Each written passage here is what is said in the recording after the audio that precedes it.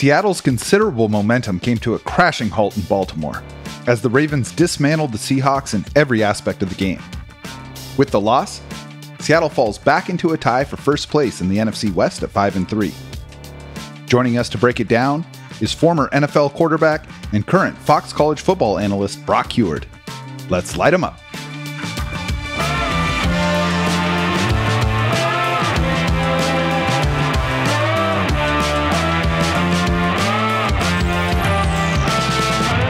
I'm Jackson Bevins, and this is Cigar Thoughts. Welcome back to the Cigar Lounge. I am Jackson Bevins, and along with my despondent producer, Mike Barwin, this is the Cigar Thoughts podcast. Mike, how are we doing today? Looking better than I'm feeling, man. How are you? I mean, yeah, it was a wild weekend of football. The Seahawks got their asses thoroughly kicked, but I was blessed to be at the USC-Washington game in LA, so that was a barn burner, of course. That was an amazing back and forth between two of the best football players alive, in college football at least. And yeah, it was great. I just wish that the trend of me attending these epic games followed by the Seahawks getting their asses wrung out would cease. But, you know, maybe we've recognized the cosmic trend here. Yeah, we got to keep you from going to these UW games. But, man, you keep getting the good ones. I mean, I know. In Seattle for the win over Oregon, in LA for the win over USC. I'm glad you got to experience it because not nearly as fun on the pro level. That's right. Well, you know, you've been talking enough shit about the Jacksons prospering on the Seahawks. And so I just have to maximize my time with Mikes and let Mikes be who they are and be great. So, you know, the Penix Hive, the Mike Hive, we're up. And I'm going to keep riding that wave, even if you have your Jackson-centered fun. Fair enough. At the professional level. Yeah, man. You know, I knew the Seahawks had a tall order in Baltimore yesterday, but I did not anticipate them getting absolutely obliterated like that. Now, I can't wait to talk to our guest about whether this is an outlier or if maybe the Seahawks just aren't as good as we were hoping. But before we do that, if you're listening or watching us right now, it's hopefully because you like the show. And if you like the show, there are a few ways you can support it. If you're on Apple Podcasts or Spotify, take a couple of seconds to leave us a 5-star rating. And if you're feeling super supportive, a quick review as well. You can do that right now. You can also subscribe to our YouTube channel, where you'll find full video episodes, entertaining clips, and the audio reads of every Cigar Thoughts article after each game this season. Finally, we have our own special release of cigars that you can purchase at a screaming price as a listener of the show. If you're watching on YouTube, I'm smoking one of them right now. As you know, we partnered with one of the most prestigious cigar manufacturers in the world to release these official Cigar Thoughts cigars, which you can order directly from cigarthoughtsnfl.com. Just follow the link in the show page to get these easy-to-smoke stogies rolled with 13-year aged premium Dominican tobacco leaf, or hit us up on Twitter or Instagram and we'll send you the details directly. As we've mentioned before, a box of 10 stogies of this particular blend would normally go for between $350 to $400, but our partnership allows you to get your own bundle of 10 for just $169, which is less than half of MSRP. And the cigars, they come with a Boveda humidification pack and a Mylar storage bag to make sure they stay fresh whether you have a humidor or not. And man, Mike, that was not what I had in mind for the Seahawks-Ravens game. What was shaping up to be one of the better matchups of the whole season quickly devolved into a one-sided whooping as Baltimore thumped Seattle 37-3, and frankly, could have made it worse. It tied the largest margin of defeat of Pete Carroll's career in Seattle, and it forces everyone to reconsider just how good the Seahawks actually are. Luckily for us, we're joined by someone whose perspective we can't wait to get. He was one of the most prolific quarterbacks in University of Washington history before spending 6 years in the NFL. Now, he's an analyst and commentator for Fox College Football, as well as the host of the Brock and Sock Show on Seattle Sports 710. He is Brock Huard. Brock, thanks for coming in. Well, it's a pleasure. You never know timing-wise how these things work. You know, like we've tried to put this on the books and see which Monday was going to work. And man, there'd have been a whole lot better Mondays in the last 6 weeks. But that's all right. We will dig through the mess that was Baltimore on Sunday afternoon. Sheesh. Yeah, man. Well, I'm glad it's you because, you know, like I said, your perspective is one we're really interested in. And look, we all saw what happened yesterday. And I think a lot of folks are wondering how a team that had just won 5 of their last 6 games could get beaten so soundly 1 week later. And, it's one thing if you miss some opportunities, but the Seahawks never even came close. And I think as fans, it's easy to be a prisoner of the most recent outcome, which is why I've always preached a bit of a zoomed out philosophy. But that being said, this is a pretty tough one to just wash your hands of. After watching that game, do you feel like what we saw is the type of random outlier result every NFL season has? Or is it indicative that the Seahawks aren't actually ready to compete with the best teams in the league? Well, I think it'd have to be an outlier on the surface. I mean, Pete Carroll in 14 years, I had argued on my show that was the worst loss I've ever seen. Now, I got to jump in and do a radio game some years ago and fill in for Warren Moon, and it was the Rams game at home where Todd Gurley just cut him in half.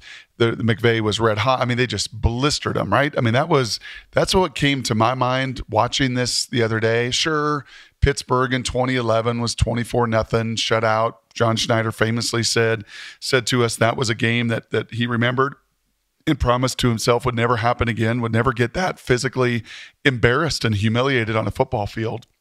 And this one fits in that triumvirate. I mean, they just were not. They weren't competitive, and Baltimore was bigger, and they were stronger, and they were faster. And, on one end of it, at least in some of these games, maybe an offense is doing their thing, but your defense gets killed, or the defense hangs in there, and the offense can't get started. You had 6 first downs offensively, and you gave up nearly 300 yards rushing. So both of them were culprits. Both of them couldn't compete. And the biggest problem, and the Detroit Lions realized this, and that would probably be further evidence as to how this can be an anomaly or an outlier to your question is, hey, man, you fall behind to those guys and the numbers that Baltimore from an efficiency standpoint are putting up, Baltimore from a defensive metric standpoint are putting up, all the next level numbers tell you that if you play from behind against them in their building, you're playing uphill in a way that very few teams in this league are built to compete with. Yeah, that's exactly right. They remind me of the 49ers a lot that way. And that if you get behind by 2 scores and all of a sudden you don't have your full playbook available to you anymore, this team just pins its ears back. And we can't overlook how good this Ravens team is. I'm glad you mentioned it. I was reading this morning that they are now the 3rd highest DVOA of all time through 9 weeks. So, I mean, this is not just a good team. This might be an elite team, even among some of the good teams of the most recent years. And, you mentioned only 6 first downs on offense. They also gave up 300 yards rushing. I know it's officially 298, but they downed out the last 3 yards. You know what I mean? What's the main takeaway from this? Obviously, you mentioned they were out physical, but it feels like there was more to it than that. Yeah, it was, and along those lines, they get to those numbers. What do you say, 3rd best DVOA that we have seen? Yep. By beating the Detroit Lions when they were red hot, going in there with just 1 loss and wondering, ooh, this Detroit team is real. Oh, nope, they just get absolutely hammered. These Seahawks have won 5 of 6, go in there. Nope, they get absolutely hammered.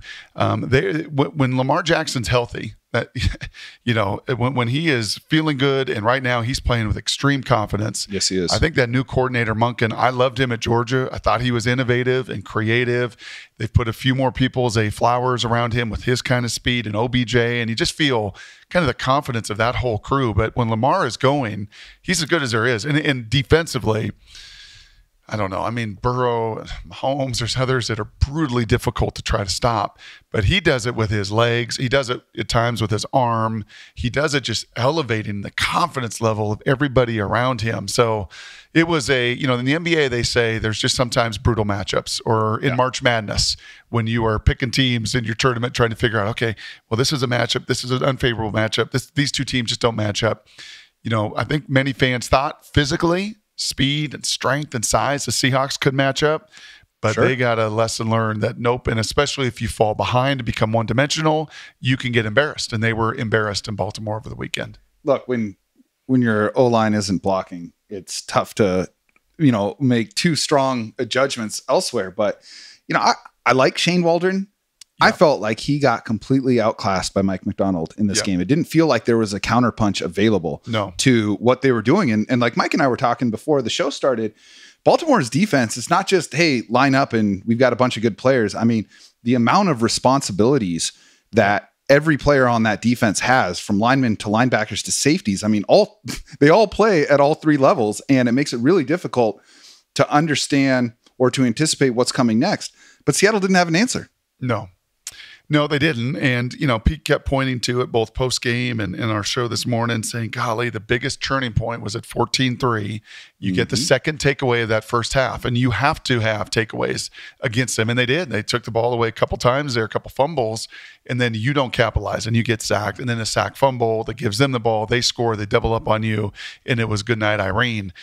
There is something to that. They've been able to kick a field goal. They've been able to, who knows, hit a big play down the field and just threaten them. Just put some level of fear.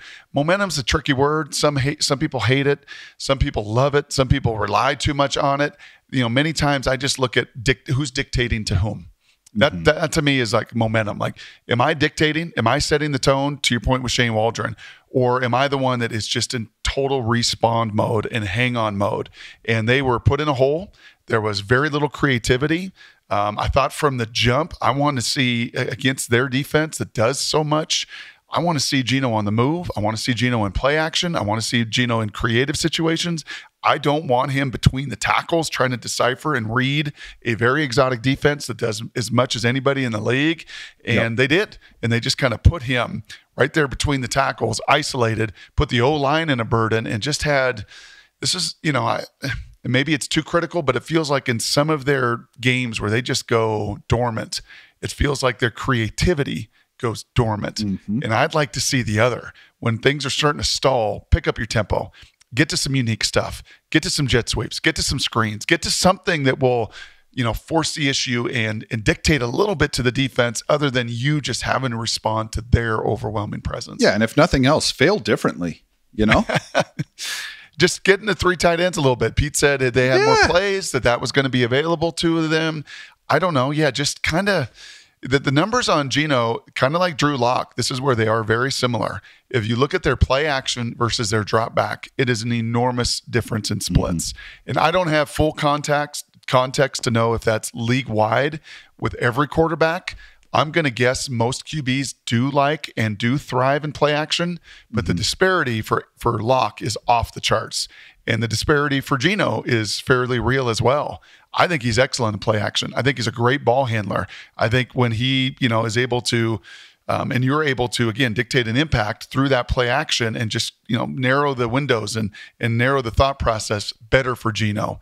When he's got to try to be just a straight drop back guy, kind of like Russell in that way, I don't think you're playing to his strengths. I think the thing that we're all overlooking and what Shane Waldron and Geno were overlooking is the monumental power of a Jadeveon Clowney revenge game. Yeah. And wasn't it kind of weird to see him in 24 as well? Yeah. Looking slim, the new number, all of it. Yes. Yeah. Totally. Yeah, and I thought that was, they talked about it a little bit, but I think I probably, if I was doing the game, would have focused on that a little bit more. You're right. I mean, he's been on enough teams that he's, going to be motivated against just about everybody in the league. But what jumped out to me is you get to this stage of your career, and I saw this with a lot of veteran guys, you realize what you are and what you're not. And he stopped pretending to try to be a 265-pound guy. And you know what? Let me be 235. And my knee feels better. My joints probably feel better. I'm not trying to carry any extra weight. And if I give a little bit with maybe the pure power at the point of attack, well, what it gives me is that quickness and that length and that agility. And man, he is, and that whole team is equipped and built in a pretty dominant, beautiful way at every level. Yeah. Brock, I'm glad you mentioned the play action splits because league wide, there is a big jump. Kind of begs the question, why not build the whole plane out of play action offense? But, we're not seeing enough of it, I don't think, right now. And we do need that creativity. But zooming in on the quarterback, the conversation around Geno Smith has gotten progressively louder as the season has worn on. And yesterday definitely turned the volume up on that discourse in what may have been the worst statistical game of his career, at least with Seattle. I mean, he went 13 of 28, 157 yards, no touchdowns, turned it over twice, lost 34 yards on sacks. And granted, he was being harassed and harangued all afternoon because Seattle's O-line was completely overmatched. But you've stood back there in NFL pockets. You know what it's like to try and operate in that chaos. How much of yesterday's performance was poor play from Geno, and how much of it were circumstances that most, if not all, NFL QBs would have struggled in? I think the majority would have struggled when you fall behind on the road in that building against that crew, whose, again, numbers are just absolutely off the charts. It didn't help that Jackson dropped the first third down of the game. And third downs have been the biggest challenge for this offense. And for Geno, both this season, the second half of last year, something that's got to be adjusted and answered if they're going to, be a legit playoff contender and make some noise and not just simply get in. But you bobble the first third down, and that was a bummer. I believe the next drive, or maybe the drive after that, there's a third down. Tyler's open. It's going to be a conversion. Ball gets tipped off the field. Another third down. Ball gets tipped. It's off the field. And those are just the problems and the challenges. There's a miscommunication between the signals getting out to Tyler, and he didn't get the signals. And ultimately, sure, that falls on Geno, but the other people that also got to get those signals communicated and get that done, so you do not put the ball in harm's way. 9 touchdowns to 7 interceptions isn't going to cut it. Bottom line, period, end of story. Last year, he threw 30. I thought he was more creative at times, extending plays with his legs. He was a difference maker for them a bunch. And that's what the fans see. I mean, those are the easy numbers to just go, wow, 9 touchdowns, 7 interceptions, now a fumble. So 9 touchdowns, 8 turnovers. That's just that is just not going to cut it. And now, thankfully, you play a Washington team that's still good on defense, not as elite as they were with their pass rushers. You play a Rams team that's still good on defense, but certainly not, what they were and have been in the past.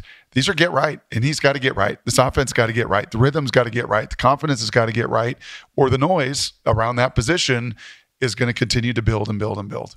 Do you see a different quarterback when you watch Geno Smith this year versus last year? I see a different one the last 2 weeks. I don't know if I saw one different through the first, 5 or 6 games, but the last 2 weeks I did. I saw a guy that against Cleveland, there were probably 6 or 7 throws, Jackson, where I was like, that didn't look like Geno. Like, what was that? He doesn't miss a throw like that. He doesn't throw these, screwball cutters into the ground. Like, I've seen guys like dirt balls. He's not usually one. He's usually pretty, and his ball is usually very tight spiral. And it's not perfect. No QB is, but he's a clean, pure deliverer of the football. It started a little bit in that Cleveland game, like, a little bit of the yips, man. I mean, yes, I don't like 5 or 6 of these throws. And totally. Yeah. And Pete, Pete's side of it, and there is some merit to it, was when you preach all week, get the ball out, throw it early, throw it on time. That I just think his speed and timing mechanism was a little afoul against Cleveland. Although in the final drive, he was clean and pure and threw 5 of his best balls, or 4 of them, of the entire game when it mattered the most, and you get the win. And then you go to Baltimore, and yes, the pocket was squeezed inside or outside. It was pressured inside. There were tight windows. There was pressure. He's getting bumped. But it's just not, that ball's coming out of his hand just kind of funky. I don't think he's hurt. I don't think any of that. Right. But his clock and his mechanism and his timing, for a guy that is usually as pure as it comes when he's on rhythm, it has not been as pure the last couple of weeks for sure. Yeah. Are DK Metcalf and Tyler Lockett doing enough to help him out? I mean, obviously their production is way down this year. Is that something specifically with them that's concerning, whether it be, DK's polish, Tyler's age, or is it just a result of how much pressure the passing game has been under this season? Yeah, I think I think they're different. I would probably say Tyler, to me, looks like Tyler. I know he's fought a little bit of injury and missed some practice time, but he seemingly still gets open a lot. Was open in this game. Did catch some nice passes on time. When things broke down, Geno could not get it to him. Number of plays, he could have easily had 7, 8, 9 catches in this game. I think you're trying to feed a lot of mouse. Are we an 11 personnel team? Are we a 12 personnel? Are we a 13 personnel? What about our backs? And what about getting Charbonnet involved with Ken Walker? This is one of the blessings and curses. You now have a bunch of guys that can play. And Jackson Smith and Jigba the last 2 weeks has looked like the dude I wanted to see. Quickness and speed and urgency and playmaking ability. And okay, now he's starting to fit. So you want to get him involved. You want to get your tight ends involved. You want to get your running backs involved. You want to get Tyler and DK involved. But what was it? 5 for 14 to DK against Cleveland. Yeah. That was bad. I love the 14 part of that. I do, but you got to connect, and you can't be one-hopping stuff. And, DK can't be, when he's got an end zone fade, you can't be pushed to the boundary. You can't let that 12th defender squeeze you. You've got to use your big old frame. And if anything, create more room and space so you can get that ball to you. So, yeah, I think that's a really underrated part of this year's offense versus previous iterations, because for as long as Pete Carroll's been here, it doesn't matter who the offensive coordinator is. The targets have been siloed to two guys a lot. Every year you've got close to a 50% target share between their top two receivers, whether that was when Baldwin was here, obviously Lockett and now DK. And yeah, they've got the tight ends who are worthy of getting targets and have shown that they can move the chains and get long plays. Obviously, you're working Jackson Smith and Jigba in there, and that's a new wrinkle. But on the other side of the ball, we saw a defense that had been, in just about every statistical category, top 2, top 3 in the NFL over the last month. And that just got blown up completely. Yeah. You see those videos where they have the mascots play football against the little kids. You seen those? Yes. Yeah. That's what it looked like watching the Seahawks try to tackle the Ravens yesterday. It did. And the bummer for them is the first two opening drives, it didn't, right? The first two, the opening drive of the game, and then they back them up with the punt, and you get a 3 and out, you get the ball back, and you didn't play any complimentary football. And then the longer they stayed on the field, you could start to see Lamar go, okay, all right, time for me to, and he does that. And if you watch a lot of Lamar over the years, like he does a little bit of the Pete Carroll, Russell Wilson back in the day, a little bit of the rope-a-dope, like, okay, we'll keep this game going. And then when I need to, and I need to step on maybe a little bit of risk or take a little more aggression or put my body in harm's way, okay, now I'll do it. And they started that in the second quarter as they kind of slugged back and forth through the first. Then it was, all right, time for me to scramble, time for me to keep it on the zone read, time for me to go run, and then I can compliment my back. So now you're going to be thinking about me running, and here goes Gus. And now you're going to be thinking about me running, and here comes, Mark Andrews. So yeah, they if you don't play complimentary ball and you don't put pressure on them and you don't make him one-dimensional as a pocket passer between the tackles, you are in, when he's healthy, for a long afternoon, and he has shown that year after year after year. Yeah. It's likely that the true talent of this defense lies somewhere between how good they've been recently and how bad they were yesterday. But do you think that they're closer to being the lockdown unit we saw all October, or to the team that got absolutely housed by a very good offense yesterday? Yeah, I think they're going to end up in between. October, it was awfully nice to play PJ Walker and Josh Dobbs with Arizona and, face some backup quarterbacks when you're going to now face, Dak Prescott and Jalen Hurts and Brock Purdy twice. And we'll see if Stafford, my guess is Stafford's probably going to roll back in there just in time. Who knows? Kyler Murray may be back at the end of the year too. So your timing may be horrific in that case to face the legitimate franchise kind of dudes. They're going to make you look a little more normal. I think this crew can play a whole lot better than they did, a lot better. Their tackling was atrocious. They did definitely wear down. The loss of Uchenna Nwosu is real. There's a reason that Clint Hurt wore on the throwback jersey day Uchenna's jersey to the stadium, because that guy is an absolute pro, set an edge, difference maker in the run game. Frank has looked a little bit like, okay, now that's why Frank was on the market, out there, because I'm not seeing it. Maybe in some time and comfort and everything else, he makes a few more plays. This Derek Hall injury to his shoulder is concerning to me. It's bothered him. He get banged up again. I wouldn't be surprised if he may have to miss a little bit of time. And Darrell Taylor is just not a point of attack guy. We saw that last year in their bare front. People would run at him and they would blow him off the ball and wear him down. So, yeah, it's going to get a little more difficult, and we know that in this league, attrition is real, especially on defenses late in the year and into the playoffs. So, but all that being said, they're still at the second and third level deeper than they've ever been. I love Spoon.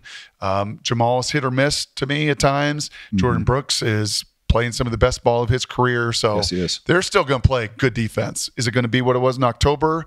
Is it going to be elite? Are they going to hold people to 3.2 yards a carry? Probably not with the gauntlet they still got coming. How valuable has Boye Mafe been, especially now that Nwosu is down? 6 straight games with a sack is wild. Yes.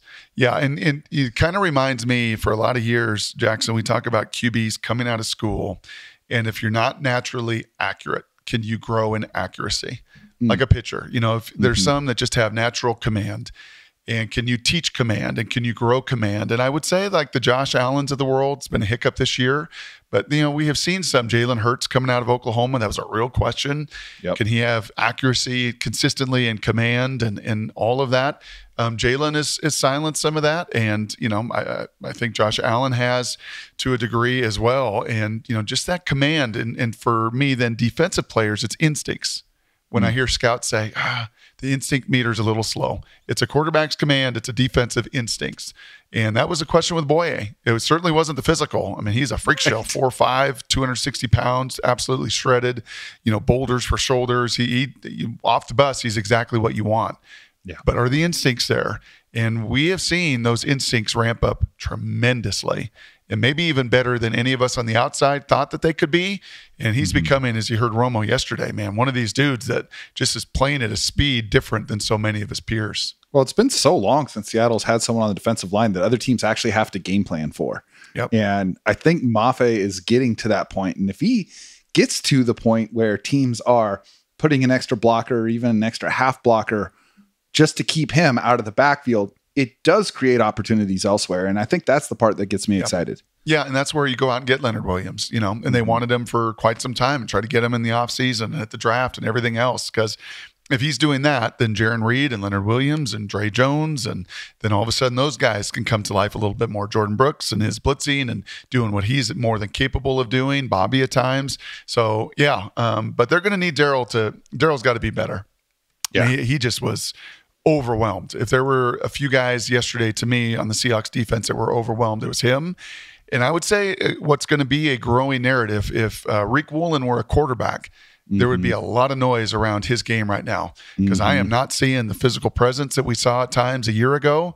It feels to me, just whether it's confidence, whether there was that injury that knocked out most of the offseason and it's training camp for him, I'm not seeing him just letting it go. I'm seeing a guy that's hesitant a little bit, and he's not playing as well as he did his rookie year. And that can happen. Sophomore slumps, Pete hates that term, but sophomore slumps can be real, especially when you come out of nowhere as he did his rookie year and played out of his mind at a level no one in all the NFL expected. But that dude's got to pick it up, because his physical in this defense, you got to support. And Witherspoon is more than capable and has shown that. Reek he's got to be better on that other side. Yeah, man. I mean, it's wild given how good he was last year. It has been wild to see teams pick on him these last 2 weeks. Like they are looking his way. And part of that is a credit to how good Witherspoon has been, whether he's been inside or outside. Trey Brown is playing his ass off right now. Is. And so part of that is it's going to be funneling. But if you told me before the season, the other two corners were going to be so good that teams would be funneling targets towards Rick Woolen, I said, bring it on. Let's go. But that has been a soft spot. The last thing I want to touch on with you about this game before we just kind of rinse it out and move on is the discipline of this team. They came into the game the most penalized team in the NFL. You can't do that against Baltimore. It probably wasn't going to matter yesterday anyway, but man, that 4th and 1 when Draymond jumped off sides, just little stuff like that, when they get ready for that gauntlet where it's 49ers twice, the Cowboys and the Eagles, you cannot do that against those teams. No, that is one though that I'm just not going to fight that fight, man. We've seen so many of Pete's teams. Like that's to me, like true, man. My father-in-law loves to say life's about trade-offs, that's going to be the trade-off. When you got a player empowerment coach, when you got a guy that just loves them, protects them, builds them up, he's preaching it. Sure, he's got his board of penalties. DK was pretty clear what he thought of that. And that made certainly a lot of headlines. Sure. I don't know, man. They're never going to be a top 10 least penalized team. They're just not. No. So you're going to have to live with some of those trade-offs. No, I think the juice is probably worth the squeeze. Yes. He wants those guys playing on the edge, and that's going to come. That's going to come with it. I think that's totally fair. Looking ahead, the Seahawks do have a chance, though, to kind of, you said it earlier, to get right. The nice thing about a game like this is that there's always next week. And Seattle gets the other Beltway team this Sunday when they face Washington Commanders in Seattle. I want to, get your thoughts on that matchup specifically. But first, how does the team go about flushing a performance like this one? And how confident are you in Pete Carroll and his staff in getting these guys to put it behind them? Yeah, I'm pretty confident in the latter. He has shown that, and just the way they go about their whole process and his language and all of that. I don't don't think that that's going to carry over. And I would frankly argue, just from, I guess, my own personal life experience and being around teams, that game is easier to flush when you get on that long flight. And it was a long flight, 5+ hours home from Baltimore, 6, whatever. It's, easier when you just get to hand it to you. Like, there's no excuse. There's no finger pointing. There's no blame. Like, we all got absolutely crushed. And those can be. And I asked Pete, very specifically that question, Jackson, on our Monday morning show, just saying, are you a believer that there's times that, you get humbled and you get beat, that can be good? And he did not diminish that. Absolutely. There's a standard. Baltimore just showed you, like when you go golf with a really great golfer, and you then realize like what you are and what you're not, and you eat some of that humble pie, like, oh, okay. So Jackson understands that one well. Like. Jackson's been there, done that. Yeah, I understand that better than I wish I did. Isn't it a little bit easier when you play with a scratch and you go like, okay, yeah, I do suck. I'm not that good, or these are the areas that I need to get so much better at if I'm actually ever going to be good. And for the team, like, you leave that game, you're built to be like them. You're built to run the ball. You're built to win the line of scrimmage. You're built to bully people, and you're built to break people's will. And Baltimore just did it to you. That's the standard that we have got to play at or try to reach over the course of the rest of this season. Yeah, and I think there's value in coming face-to-face with the standard. And right now, Baltimore is the standard. Yep. But looking forward, you have a very different team this weekend. The Commanders have been sort of wild this year. They're 4-5. They have a handful of close wins against some pretty poor teams. But by the same token, they've given the 8-1 Philadelphia Eagles everything they could handle twice. Yep. They've got this young, high-variance quarterback in Sam Howell, a couple of really talented receivers, but they also just shipped off their 2 best defenders at the deadline. How good do you think this Commanders team is? And Brock, is there a chance for the Seahawks to just go out and put it on them the way that they had it put on them this past weekend?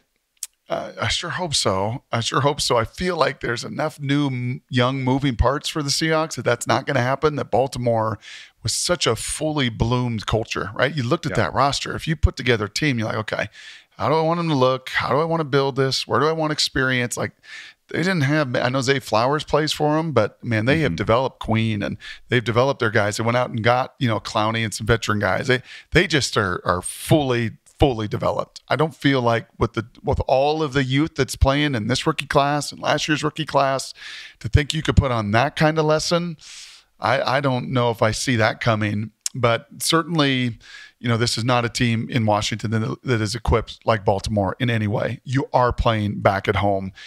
You should be fairly healthy. We'll see coming out of that game. There are a few nicks and bumps. As I mentioned, Derek Hall, that's real because you've lost Uchenna. But they're dangerous, man. They got some dudes that can run. Bieniemy, is going to try to get them in space. Bieniemy has played the Seahawks a few different times as a coordinator and had some success against them. So they've got some dangerous speed playmakers. Howell can run around. He will create. He's not Lamar by any means, but he's a guy that is nifty, that is creative, that can extend plays. So, you lose your 2 best players, but all that means is those next 2 stepping up get the opportunity of a lifetime. And you see, like the Denver Broncos, they ship out Randy Gregory and get rid of Frank Clark, and their young guys are playing much better than Frank and Randy ever did in Denver. So that can be a dangerous card, and has been against the Seahawks in the past with some of these teams and names you don't know, or players that you're unfamiliar with, but they get their chance and they go out, I don't know, like the Rams did in the opening week with that receiver from where was he? BYU, Puka Nacua. Yeah, there you go. Husky Puka, one-time Husky. Yep. And he all of a sudden he just puts on an absolute show. So no, it'll probably be a dogfight. That's usually how most of them are with the Seahawks. But they do not present in any way what Cleveland and Baltimore has in their front 7 in a way that you should not be able to be balanced, should not be able to handle, and hopefully, Jackson, and most importantly, get back to running the freaking ball. Thank you. I was just about to say that. Push them off the ball, set up your play action game. That's who you want to be. That's who you've drafted. That's who you're equipped to be. You got big old guys. They miss Bradford. They need Bradford. He's a difference maker for blowing people off the ball, but they got to get back to doing that first and foremost. One thing that's been interesting to me this year, and I'm glad you mentioned the run game because that's what I was going to bring up next. Last year, Seattle had the highest explosive run rate in the NFL between Rashad Penny early in the year, Ken Walker the rest of the way. They had trouble in short yardage running, but they were hitting home runs almost every week, and they haven't done that this year. Is that just something, plays like that, 70-yard touchdown runs, those are outlier plays, but it can be a part of your DNA. to hit those, and Seattle's not hitting those. Is this just another variance thing, or is there something about this run game that is not creating the space for them to get these runs that are bigger than 10, 12 yards? Yes and yes. I think you've got to, running begets running. You've got to continue to just run it. And I know they tried to do that, and here's a first down run, second down, third and manage. Well, and there's a pass and you're off the field. So in that game, as I said, just totally got away from them. You did play two of the most elite front sevens. I mean, you talk about standard in Cleveland and Baltimore, just those front sevens with the humanoids that you try to move, you try to create space against. Cincinnati, no slouch the week before. No, or they're 2 not weeks bad. before. The whole AFC North is just, they got some absolute monsters in there. So, but to me, there is some creativity that's got to come. There's some threat of jet sweep. There's some, some misdirection. I think there's some flip nine. There's got to be, I think there's some things that Shane Waldron can do to help some of that, to help the guys up front. Let's face it. We talked earlier about the passing game and a lot of mouths to feed. Now you got Ken and Charbonnet too. I'd like to see a little more Charbonnet. I think he's got a different style, but you got to get enough snaps. You got to get enough first downs. You got to get enough plays so you can get everybody involved. I think in the way that they envision that they're possible, that possibility here down the road. And running backs have to get in rhythm too. They got to be able to feel the game. And you're right. If you're alternating, let's just say you're alternating drives with, the other running back in the backfield, and you get one carry or two carries because you're not getting first downs and you're back off the field. How are you supposed to get a feel for the game? Yep. It is a whole lot harder. So we've not really seen that. You're right. Is you bring up that explosive run element. We've seen a 30, we've seen a 40, we've seen Ken get out a couple times, but we have just not seen the consistency of run game. And honestly, the 49ers twice, Dallas, Philadelphia, if you become one-dimensional like you did, last weekend, if you did for 2.5 quarters against Cleveland, you're just not gonna cut it. Geno just doesn't create enough with his legs and do all that stuff and to offset some of it. But even then, even the greats in the game, the Mahomes, and you're seeing it this year too. I mean, he needs some of the people around him. He needs some of the balance around him. Yeah, if these Seahawks are going to be, I think what they are capable of, and that's being better than they were a year ago. And last year they were a 9-win team. This can be a 10, maybe an 11, maybe. It feels maybe closer to a 10-win team.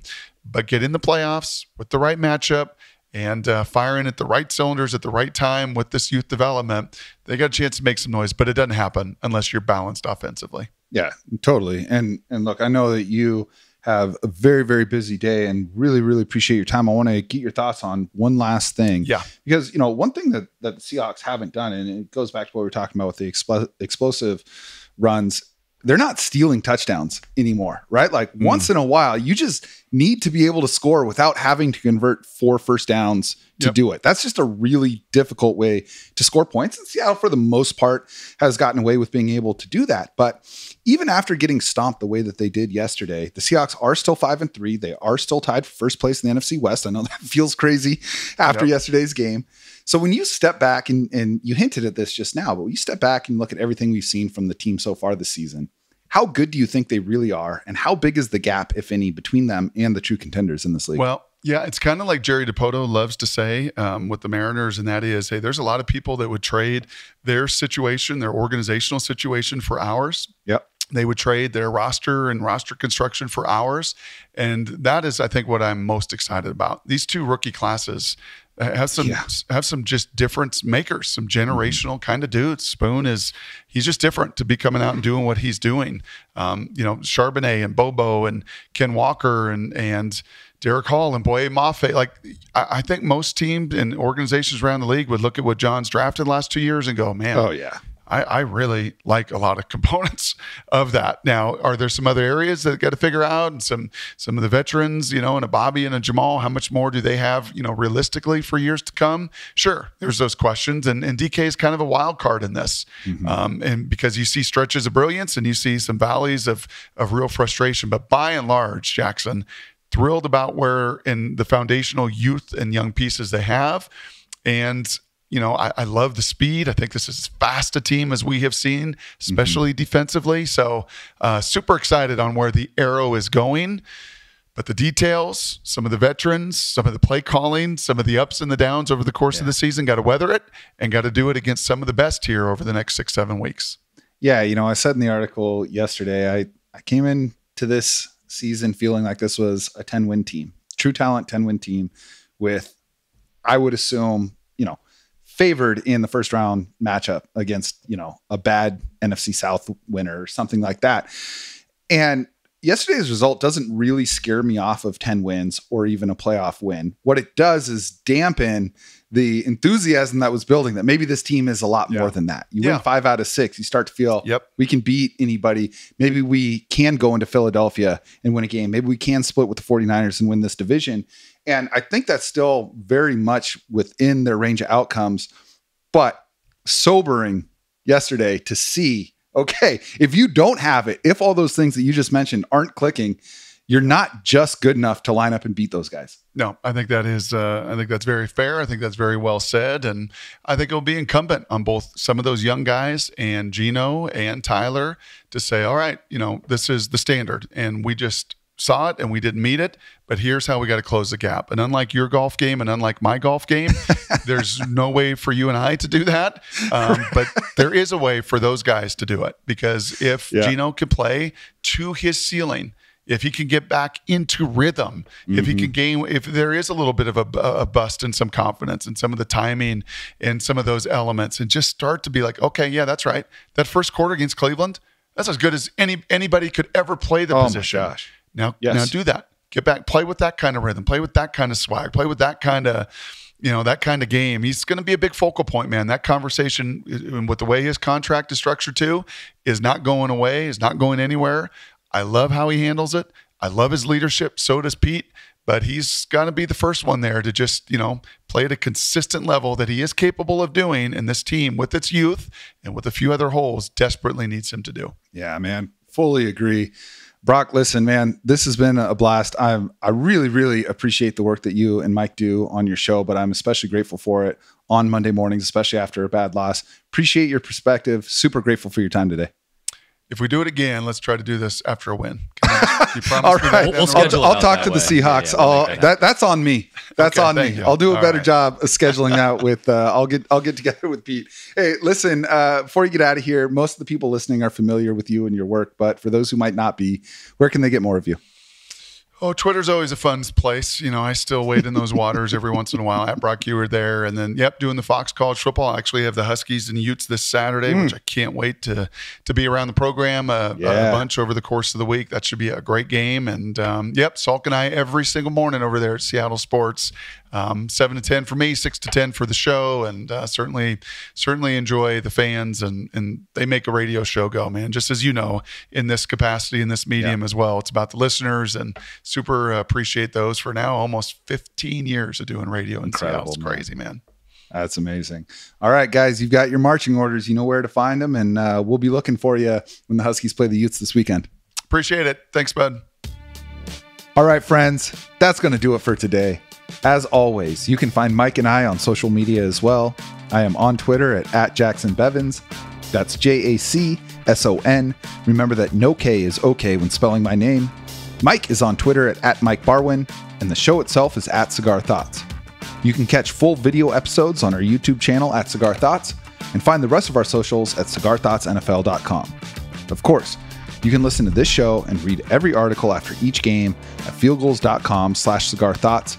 And if you're listening on Spotify or Apple Podcasts and you like the show, drop us a 5-star rating and leave a quick review. Finally, be sure to check out cigarthoughtsnfl.com to get your exclusive Cigar Thoughts cigars. Or hit me up on Twitter and I'll shoot you the deets. And when you buy them, reach out, tell us what you think. Thank you to all of y'all listening for your continued support of this show. We know you've only got so much time for podcasts in your life, and it's an honor to be a part of that for y'all. Please know that by sharing this show on social media and with your friends, you give us the juice to keep making it happen. We'll be back soon, but in the meantime, onwards and upwards, my friends.